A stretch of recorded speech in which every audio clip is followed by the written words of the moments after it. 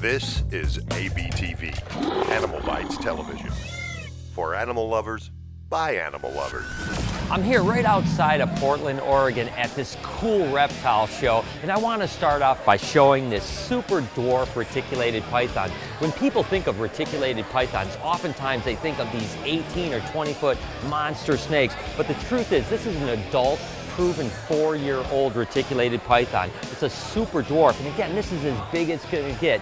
Now, it's pretty impressive to see a reticulated python that maxes out at a size like this, but something else that's really cool that I have to show you guys is take a look at this guy here. This is a 3-day-old baby super dwarf reticulated python. It is crazy. Look at how small that is. It absolutely looks more like a carpet python than a reticulated python. I didn't realize that super dwarfs hatch this small.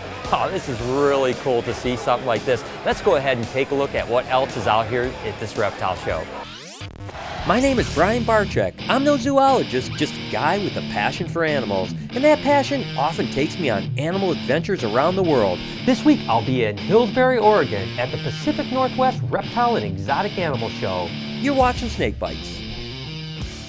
So I'm here with Annalisa and Jada. These girls came in and are super cute and super excited about reptiles. And Annalisa, tell me what you said your favorite snake of mine was. Albino Burmese Sunshine. Sunshine, that's right. And you know that we can't bring Sunshine to these shows. So what I did was I have one just like Sunshine for you guys. Here you go, Jada. You hold on to it too. So tell me, how long have you guys liked reptiles?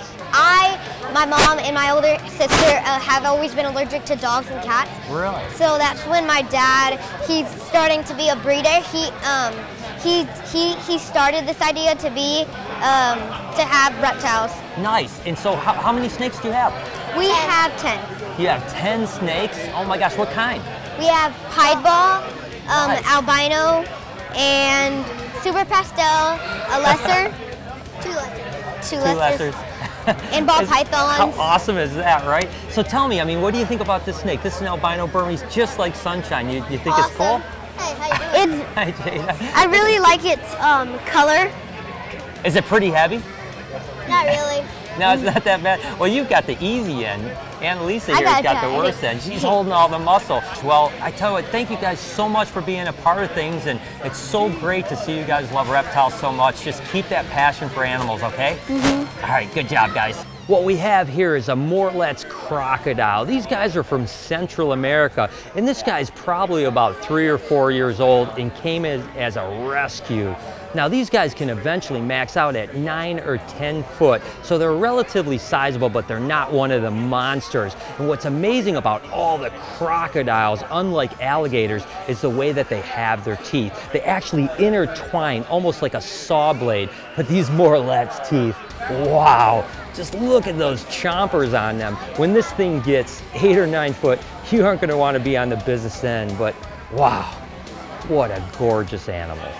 Well, I gotta be honest with you, this is certainly the strangest animal that I've ever encountered at a reptile show. This actually be a Bactrian camel. Now these are a little bit more interesting than the majority of the camels that you think of when you see these guys. These guys are from Mongolia, and they're actually relatively rare in the wild. There's only about 800 of these that actually exist, and probably only a couple thousand in captivity in America. And of course, what makes these a little bit different than the normal camels that we're used to seeing is the fact that they have this really woolly look to them, which is really cool. And of course, they have 2 humps, which really means that it's kind of hard to ride them. Although, to me, I look at it and think, this looks like a pretty nice saddle to sit in, but I'm told they don't make good riding camels. And of course, they're much smaller than the other camels as well, and they don't really serve a lot of purpose, so you don't see nearly as many of these domesticated, unlike some of the more common camels that there's millions of them in captivity. But regardless, just being around these camels like this is pretty cool, and they actually love peanuts, but right now, as always, animals will sometimes be animals, but how cool is that? Oh my gosh, just look at how cute this little guy is. His name is Chester, and of course he's a 2.5-year-old male ringtail lemur. Now lemurs are kind of a primate, but they're really called a prosimian. And of course these guys were made famous by the movie Madagascar because that's where they're from. And unfortunately all of the lemur species, including the ringtail, are pretty heavily endangered. Although the ringtails are probably the least of the ones, unlike a lot of the ruffed lemurs. But these guys are mainly endangered because of deforestation over in Madagascar. Now this is actually an inhabitant of the Zany Zoo. Their job is to go out and educate people about the amazing wildlife out there. And Chester is an amazing ambassador of that. Just look how cute that little bugger is. Look at those eyes. That's awesome. Oh, take a look at this one. This is another little animal ambassador for Zany Zoo. This happens to be a prehensile-tailed porcupine. But this guy is a little feisty little monkey here. Now most people think that porcupines will actually throw their quills, but the truth is they don't do that at all. They can back up and the quills will come out and stick into you. These guys are from South America, but one of the more interesting things about the prehensile tail porcupines are the reproductive in the way that they take care of the babies. It's one of those animals that you almost wonder how they survive, because this girl right here, which is a breedable size, will only have one baby. But what's interesting is that she'll crawl down from inside the trees where they're gonna live with this prehensile tail, and trust me, it's pretty scruffy. They're gonna climb down and they're gonna have one baby a year. Now what's interesting is that the babies are born without quills, but their eyes are open and they're ready to attack the wild. But the mothers only come down to take care of them once every 4 hours. And other than that, these guys are on their own to fend for themselves. So it's pretty amazing that an animal that doesn't take care of its babies and only has one baby per year can still survive. This is quite an amazing animal with a really cool, amazing story. Oh, I am so happy that I have an opportunity to play with a bush baby. You guys may know that one of my tattoos is of a bush baby on my African animal sleeve. Now this happens to be a greater bush baby, which is a little bit more common than the lesser bush babies in captivity at least. Now these guys have an interesting story because in the wild they scream, and that's the way that they got their name bush baby. Believe it or not, some tribes in Africa actually believe that these guys will go in and steal their babies. So when they see them in the wild, they see those bright nocturnal eyes and that scream, and they think what happened was these guys came into the tribes and stole their babies and are actually killing them in the wild. Of course, it's a complete myth, and those big, amazing eyes are because they're so nocturnal. These guys are amazingly cute, and I tell you what, this is the first time I've been able to play with one. And I tell you what, it wasn't a disappointment. I'm so happy I had this opportunity. You guys know that I'm an absolute crocodilian nut. And this girl, Allie here, is an American alligator, and she's actually been an ambassador for wildlife for over 20 years. She originated from the Knoxville Zoo and then ended up here where she travels all over the country teaching people about the wonders of wildlife. Just handling Allie kind of makes me miss home a little bit with my boy RJ. But again, females are gonna stay much smaller. RJ is certainly gonna get a lot bigger than this, but it's just so cute, and it's cool to see super puppy dog tamed alligators. Oh my gosh, just take a look at this beauty here. This happens to be Sunshine, that red-eared slider, but not just a normal red-eared slider, it's an albino. And these guys are obviously a recessive mutation, just basically meaning that you can breed these together and get more albinos, or of course if you breed it to a normal, they're all gonna come out normal with the trait being carried, calling heterozygous of course. But these albinos are absolutely gorgeous. You don't see big ones like this often, so it's really cool to take a look at them. And of course, these are aquatic terrapins, unlike the tortoises that live on land. Wow, such a cool animal. I'm so glad I got to meet Sunshine. So guys, you may look at this and say, that's a pretty cool snake, but the truth is, this is a European legless lizard. That's right, it's actually a lizard and not a snake. But of course, it doesn't have any legs, which is kind of an interesting evolutionary standard. Maybe the link between lizards and snakes, right? But some of the things that really separate these guys from snakes are, number one, they have the external ears, and man, they just move weird. You see how it just kind of flips around? This is just such a bizarre animal. And again, they don't have the ability to remove their jaws or have their jaws unhinge a little bit. Man, this thing is just so goofy. Look at it just flipping around, just trying to get away from me. I don't know if I'm freaked out by this or not. Oh my gosh, it's so weird. But these guys are mainly insectivores, but they will eat little rodents, of course, and they don't have the tongue of a snake either. That's the other thing that really separates these guys. They're gonna have more of a skink-type tongue. And one of the things I think is the most crazy about legless lizards is, believe it or not, from here down is all tail. That's right, with a snake this size, the tail would start way down here, and this guy starts way up here. And oh my God, this is just the freakiest animal spinning around like that. But again, this is a way a legless lizard is gonna move. Man, this thing is awesome, but definitely a little freaky. Wow, now this is one incredibly gorgeous animal. This happens to be an Argentine high white blue tegu. Now it's only about 8 months old. It's going to get quite a bit larger, but the Argentine tegus are actually really docile compared to, say, the Colombians. Now these are completely carnivorous animals. They're going to eat stuff like dog food, rodents, and the occasional hard-boiled egg. And again, they're going to get pretty massive, so you're going to have quite a bit of space to keep something like this. But I tell you what, they can actually be trained a little bit too. They're a highly intelligent lizard, and I know a lot of people that keep these guys that will literally even come to their name for food.